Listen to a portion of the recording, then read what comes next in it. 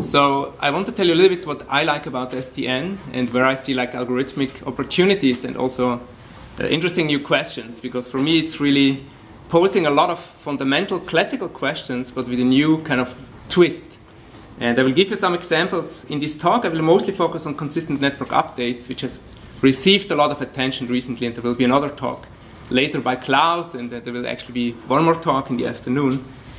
I give you a little bit an overview of this problem. So mostly I've been working with this with students in Berlin, quite a large set of very smart students. So initially when I started to hear about the SDN, I really thought, okay, I see all the algorithmic problems that come up in the application. What I was not so much aware is that there are also quite interesting algorithmic problems related to the control plane and actually also to the data plane. You say, okay, in an SDN network, the data plane is becoming simpler, right? So what are the algorithmic problems coming up in the data plane? And actually, there's also quite interesting algorithmic problems coming up due to the decoupling of the data plane and the control plane. So this is one of the fundamental kind of ingredients to SDN, one of the fundamental principles. And I will show a couple of examples now. So in general, maybe as a general remark, for me, SDN is really about flexibilities, like you can match packets on the layer 2 header, the layer 3 header, layer 4 header. You can do active, proactive flow installation, reactive flow installation. You can do it centrally, you can do it distributedly, the control plane, and so on. So you have a lot of flexibilities. At the same time, you also have constraints, because the open flow switches, they're still quite simple devices. They cannot run a Turing machine there. They cannot participate in a self-stabilizing protocol. Maybe they're not even a state machine. I think there will be a talk this afternoon going a bit into in this direction. And also, of course, exploiting these flexibilities that SDN gives you, you have to be careful not to shoot in your foot, right? You have to be careful to exploit them in a safe manner. So my talk will be mostly about this interconnecting network, the challenges arising due to this decoupling. I want to give you, nevertheless, a couple of, I think, very interesting questions that I believe are interesting from an algorithmic perspective and also to some extent novel. First application, standard application, is routing. Of course, a lot of work has been done in circuit routing, on call admission control. There is work by Raghavan, Wolsey, Aalborg. There are people in the audience that work on this. I think Anja Feldman, she was also working on online call admission some years ago.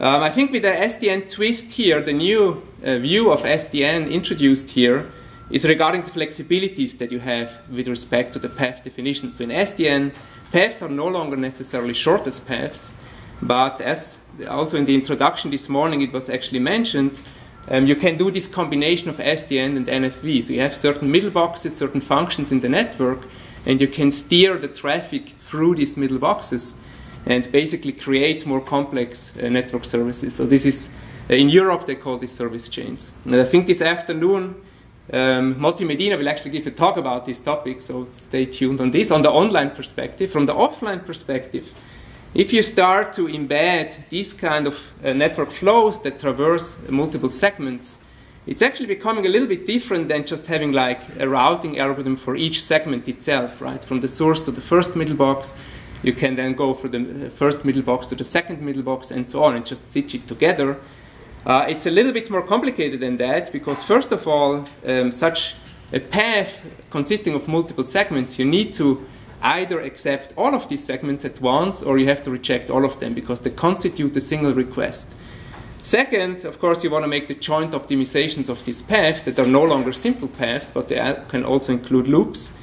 And if you go for an approach like LP relaxation and randomized rounding, as people have been doing, for example, Raghavan initiated this literature, it's actually not so easy anymore to decompose the request into like linear parts. And already, for example, formulating, if you have this standard ILP formulation, integer linear program formulation, and you want to decompose it, you can see that if the request is becoming more complex, the relaxed solutions no longer necessarily are simple linear combinations of the elementary solutions. So these are kind of the challenges that are introduced there that I find quite interesting. And I know that for some of you this is probably quite simple things, but actually we manage now as well to do this randomized rounding. But there is much more that has to be done in this area. There is also this optional NFV twist, as I call it, that you can deploy these middle boxes also. It's not given locations that you need to interconnect with this service chain, but you can also deploy these network functions yourself. And this is kind of related to classical problems like facility location. You want to place certain facilities that serve the different users. There is also the capacitated dominating set problems, but here it's still a little bit different because you don't care so much maybe about the distance to this middle box or network function, but more like what is really the length from the start via this middle box to the end node. And for example, you want to have a certain stretch, maximum stretch that the path should have via these middle boxes in total. So this is quite a little bit different there as well. It's more about the relay routing rather than routing to the facility. Also, sometimes it's maybe undesirable that when new requests come in and the network grows and more communication requests come up, that you kind of migrate the middle box or the network function on each of these occasions. But rather, what you often want to have is something like incremental deployment. So the set of middle boxes that are already deployed, they should be there, and if new traffic comes, maybe you can just reuse them or add an additional middle box somewhere, but not move all these requests around.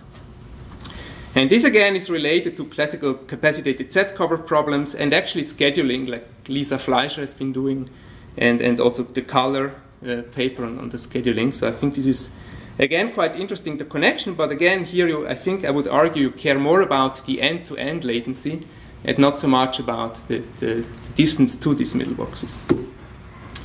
So overall, when I read papers, most of the literature I know of so far, they either have some exponential time in the worst case algorithm, like they formulate the integer linear program, and then the alternative is they have a heuristic, so they say, okay, this is anyway a very hard problem. I think it's kind of interesting that people have not looked so much. We started it a little bit, and I think Moti and Medina as well, to go into approximation algorithms of these problems, and I think it's quite an interesting space.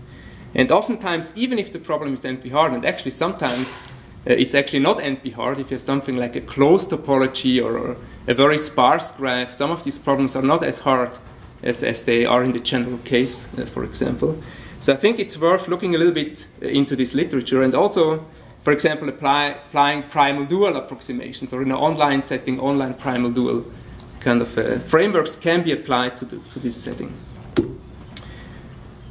So another, on the control plane, I see another interesting challenge. Actually, this, as has also been mentioned this morning, so the SDN network, it will scale out, it will become larger over time. And if you want to have like an available and efficient control plane, you need to make it distributed. And this problem of what kind of events can you actually handle locally, what kind of functions can you compute locally, what kind of functions do you need to have a global network state, is very related to classical problems in distributed computing. And there is this so-called local model that has been studied quite a lot in the literature. And this model is kind of well suited for ad hoc networks, where you have to kind of explore the topology in the beginning, you have to explore your neighbors. In an SDN network, I would say topological events are much less frequent than flow events. And basically, you can do pre-computation. And it's known that in the local model, if you can do pre-computation, you can do a lot of algorithms more efficiently and relevant, algorithms like load balancing and matching. Of course, if you have like a distributed control plane, it's also kind of related to classical concepts like replicated state machine, software transactional memory. You can see the state of the switches as kind of the configuration space. You can see it as a shared memory. And the policies you can see as transactions happening on that kind of state. However, there is also an SDN twist here, because the transactions, the flows, are actually real traffic flows, and these flows have to be handled in real time, and you cannot abort a transaction that is actually a traffic transaction, but you want to serve them in any case. And actually flows, network flows, they're not only reading the configuration state, they're not only reading the forwarding rules at the switch, but sometimes they also have side effects. For example, they increase a counter, and of course they change the shared memory as well.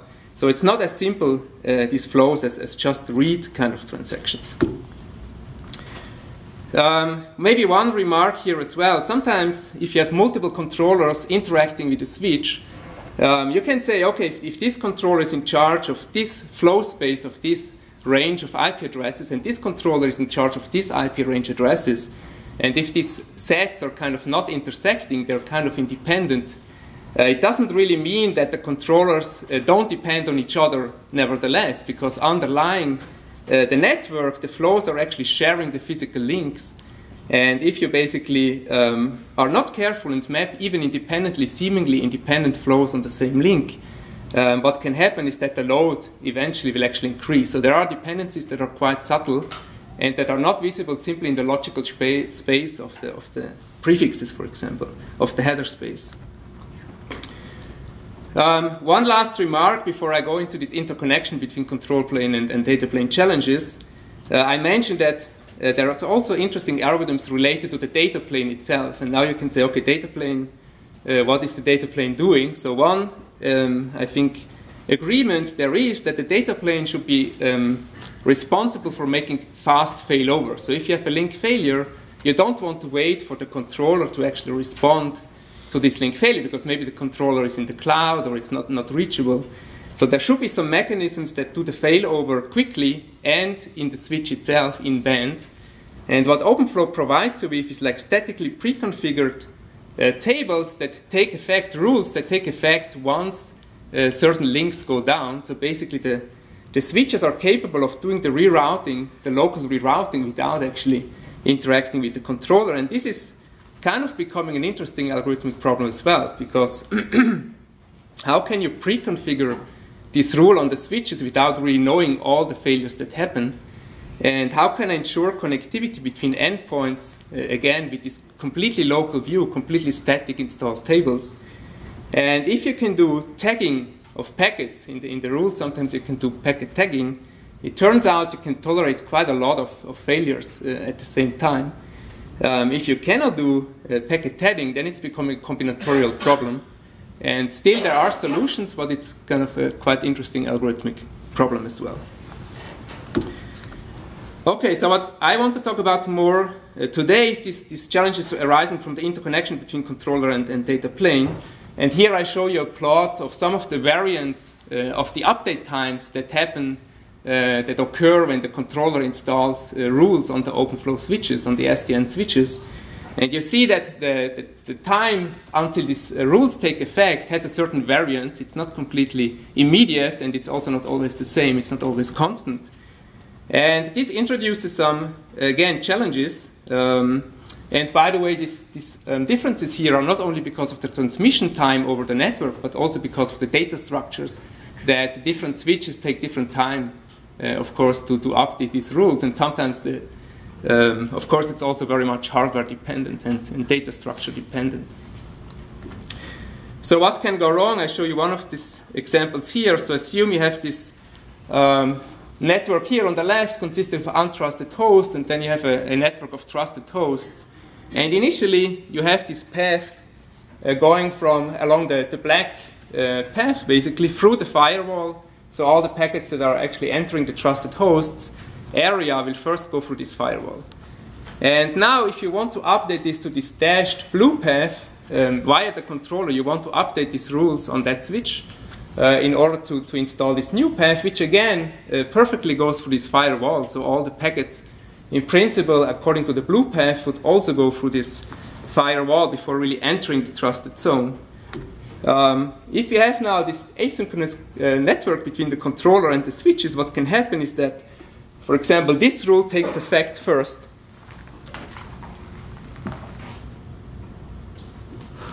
Okay, so this rule on the left takes effect first. So what happens now to the packet is that from here, they go directly to this switch, they bypass the firewall and go to the secure host zone, which is not really desired. So although the initial configuration and the final configuration both maintain this waypoint enforcing invariant, intermediately, if this flow takes effect first, then packets will bypass this. On the other hand, if, for example, this rule takes effect first, what happens then is you have a transient loop. So the packets exiting the firewall, they basically end up for a short time in this loop there, which is also undesirable. So these are like transient inconsistency properties that you don't want to have necessarily in these kind of networks. So initially, the early works in this area, it was also Reitblatt and Nate, in these abstractions for network update, what they proposed is some kind of two-phase commit protocol where you have two paths. So you want to change the red path to the blue path. And the approach they're doing there is so-called per packet consistency approach. They say, okay, if I want to install the new blue path, first I will update and add these blue rules in the internal switches before doing anything to the packets. And once these rules have taken effect, I will change at the ingress port. I will all packets that arrive at the ingress port, I will mark them with the blue tag. And accordingly, after this flip has been made on the ingress port, the packets will follow this blue path. So the tagging approach here, it comes at certain costs. So first of all, you need to have a header space for the tagging. You have a certain overhead maybe of performing this tagging. You also have to have twice as many rules, for example, here at the switch there. And sometimes the links will also become available quite late. So more recently, there has been proposals for making the network update more less consistent, but to some extent faster and at less cost. And this has been introduced in a hotnets paper 2013 by Ratul and Wattenhofen. It's called the kind of a weaker transient consistency property. So there, in this weaker transient consistency property, they say, okay, packets don't necessarily have to go either only along the old path or only along the new path, but you allow a certain mix of the paths as long as the packets, during the update, they fulfill certain invariants. For example, they don't go through a loop, or they for sure always visit the waypoints. So how this is performed in this model, that the controller goes through multiple rounds. It first updates a subset of the switches with the new rules, then it waits for acknowledgements of these rules, and once the switches have acknowledged the implementation of these rules, they go into the second round, and he updates a second subset of these switches. So how does it work now? If you want to implement a loop-free network update in this kind of model where you don't have tagging, but you have these multiple rounds, you could, for example, update the first two switches in the first round, and once these updates have been acknowledged, then you update the third switch in the second round. This indeed is like a loop-free update schedule, because the packets on the backward edge, they already know that the forward edge has been implemented. So here the packets cannot loop because I already know in the first round I have updated this rule.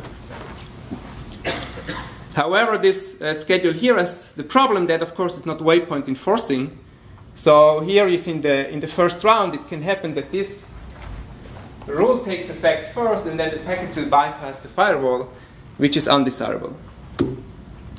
So what you could do alternatively, want to implement waypoint enforcing network updates. You can say, okay, then in the first round I will update the second and the third switch, and then in the second round I will update the first switch. In this case, of course, it's waypoint enforcing, because the edge bypassing the waypoint is sure that the backward edge has already been installed.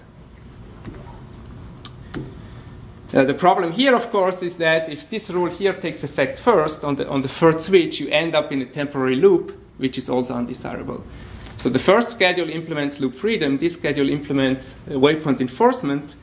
But the joint criteria actually can only be achieved, in this case, with a 3-round schedule, where in the first round you will update the link out of the waypoint. In the second round, you can then update the third switch, and in the third round, you can update the first switch. So is this model clear of these network updates? Okay. Okay, now let's consider this example here. What do you want to do here is, again, you want to update the network in multiple rounds so that loop freedom and waypoint enforcement is ensured. Do you have an idea how you can actually schedule the network updates according to this model to make this network update correct?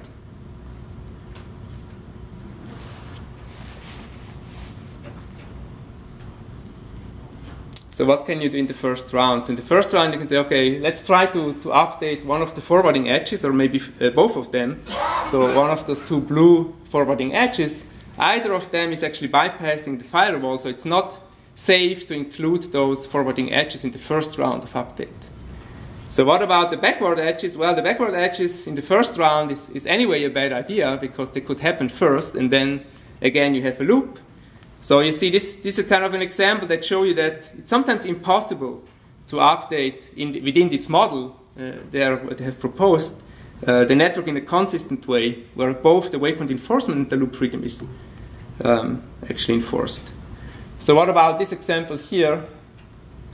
I walk you through, because this is a bit complex one, but I will show in a second why I'm actually proposing this. So here, a feasible schedule exists. I can update this edge first, because it will not introduce a loop. Obviously, it's also not bypassing the firewall, so that's fine.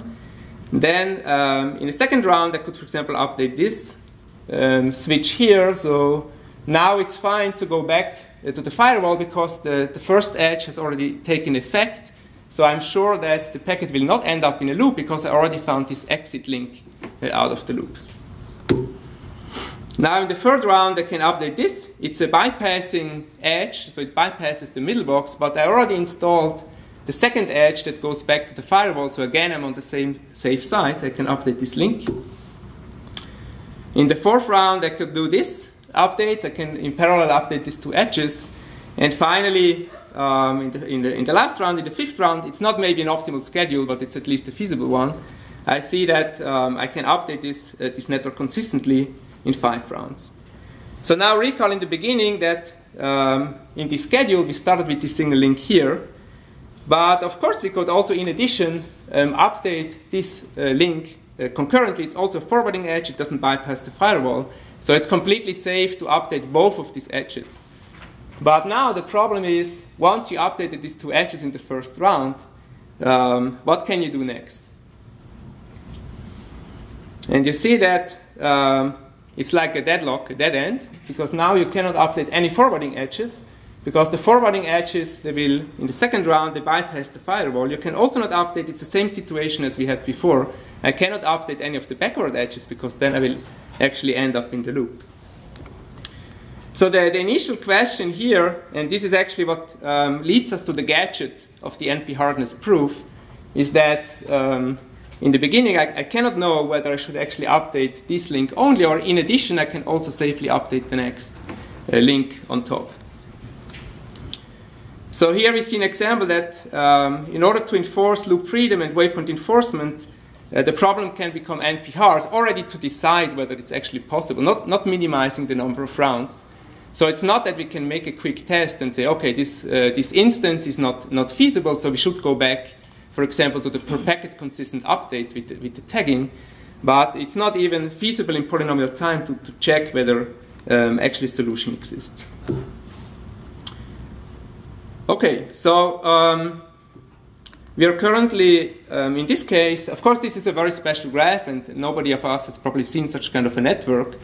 And if you have additional properties on your network, like it's bounded tree width, for example, or it's like a sparse graph, or it's a tree structure or something like this, these problems can be overcome. So currently we're exploring what kind of graphs allow us polynomial time algorithms or even optimal algorithms to schedule these updates. Even a more fundamental question, of course, is can I update it without this waypoint enforcement if I can simply enforce the loop freedom? And it's relatively easy to see that you can always update the network in a consistent way in n rounds, because you can simply start at the destination, and then from the destination you can walk backward. It takes n rounds, you can make a consistent update. However, it turns out that quite simple problem instances as well, they become NP hard. For example, if you have a 3-round a network update instance that could be solved in principle in 3 rounds, it's actually NP hard to find this schedule that updates this network in actually 3 rounds.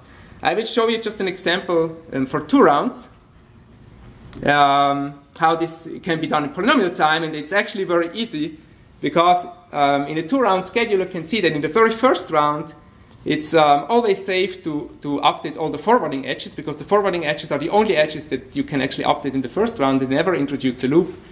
And the problem is somewhat symmetric, because when you go from the old policy and find an update schedule to the new policy, and this schedule, if you read it backward, it's also kind of a legal schedule from going from the new policy backward to the old policy. So in this sense, you can update in the first round the forwarding edges from the old policy to the new policy, and you can update the forwarding edges reading backward the schedule from the new policy to the old policy. And you basically can see that in this case, you can really compute the two-round update schedule in any case if it exists in polynomial time, almost linear time. So, so basically what we know in this topic so far is that the problem in general is NP-hard with the waypoint enforcement. For 2 rounds, we can always update it in polynomial time. For 3 rounds, it's becoming NP-hard. If the graph structure has certain properties like bounded tree width, then the problem again can be is actually tractable. And so this is one property that we focus on, loop freedom and waypoint enforcement. And later, in I think the next talk, there will be another property that will be considered. It's about congestion freedom. How can I update the network without transiently oversubscribing the links of the update? An aspect that we have ignored in this model so far. Okay, good. Any questions? So I briefly saw something where it says something about the log n policy. Yes, so during our study we realized that there are 2 notions of loop freedom. So one is the topological loop freedom that I explained to you, but it turns out that if you don't care about the topological loops, but you say I'm only caring not to introduce loop on the path from the source S to the destination T, then you can actually always find an update schedule of at most a logarithmic number of rounds. So this was kind of conservative, what we did here. Of course, if you do it along the flow only, then there may still be some packets left on the remaining links that may quickly go into a loop, but it's just a constant number, and maybe you don't care so much about those. And then we found that with this notion of loop freedom, you can actually always do a log n round update. And we believe it's kind of optimal. So we did mixed integer programming, and we see that it really grows over time, the number of rounds that you need in the worst case. But whether it's a logarithm or no, that we don't know. Yes, Ratul? All this seems honestly like, I think I gave up on this line of work. The following question, like, is all this worth it? Like, it seems, all this seems very, very intricate, right? Part of the rationale for move towards SDN was to try to simplify things, right? And now it seems like, you know, we're just taking complexity and bringing it back. So I think my question to you is like, yeah, is it worth it? I really like that you wrote this paper, because I think it's a really, really interesting problem. That's why I also printed here, so don't... But my question is, I made this argument with the tagging. I think you didn't do this in your paper. I really think, okay, tagging, why should I do tagging? I don't think it's a very unproblematic solution, right? Because where do I do the tagging? I don't quite know where shall I add this additional... No, I think I'm asking maybe a larger question. Mechanisms aside, right? Like, you know, I think we need to realize like what consistency properties are needed by the network, should be provided by the network. And I think basically looking at end-to-end principle or something like that in this space versus asking the network to do so much that is so complex or looks so complex. Right.